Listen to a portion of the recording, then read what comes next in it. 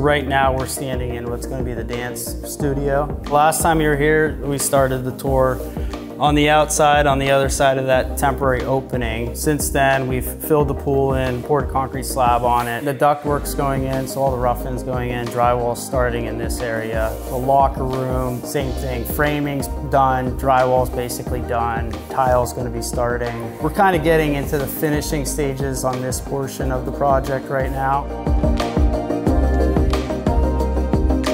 And then in the new addition, I think we were doing foundations and underground 6 months ago. So since then, we've done all the structural steel, all the concrete slabs for the 3 floors. We've installed probably 60% of the roofing, all the exterior framing and sheathing, all interior framing's going on.